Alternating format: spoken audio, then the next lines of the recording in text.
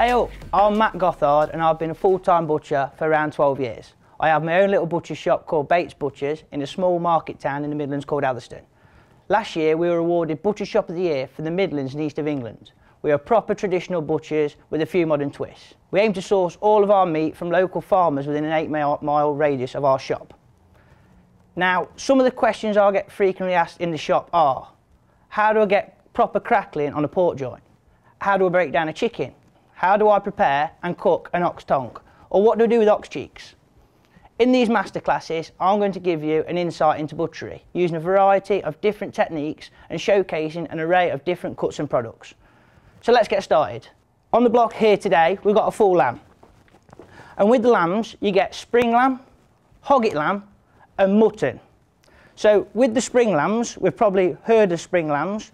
They run, well, they run from May up until Christmas. So they'll be born early this year, and then from May you will start getting them through to the shops up until Christmas. And with the spring lamb, it's a bit of a paler colour, slightly pink. It's a very tender to eat, and there's not much fat on it. So with the hogget lamb, you've probably not heard of hogget lamb as much. With the hogget lamb, they run from Christmas, after Christmas onwards. So they're over a year old. It's a bit of a deeper colour red, and there's a bit more fat on it, and they do, like the shoulders, do require a bit more braising. So when you come to mutton, with it being 2 years and over, then it's a real deep, intense red colour with a lot more fat and can be a lot tougher. So that requires a lot more cooking, a lot more, like, with slow braising. That requires a lot more cooking, a lot more like slow braising, even with the legs sometimes. It's great for stews, curries, hot pots. So what I'll do now, I'll stop talking, I'll start breaking down this lamb.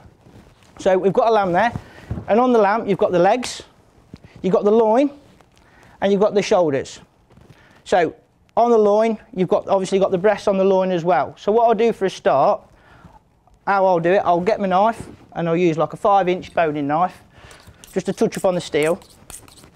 And what I'll do, I'll break the legs off. So as the lamb stands there, there's a little dip from where the leg joins the loin, and in that dip is where you're going to cut. So you make the incision there and come across, and as you come across you should have hit the joint. And what we'll do, we'll just bend that across, a nice bit of noise there for you, and then we'll cut.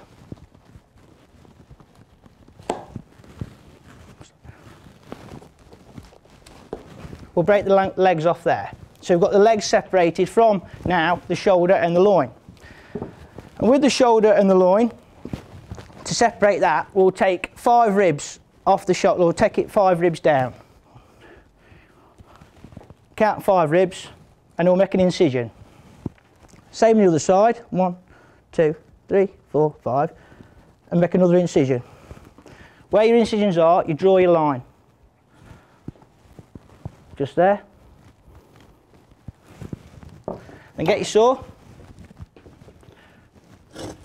and just go through the bone there, and you're coming down onto the shoulder,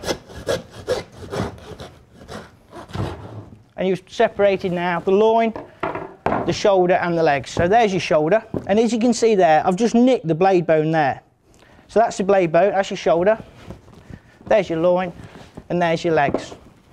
Right, on the shoulder you've got a neck.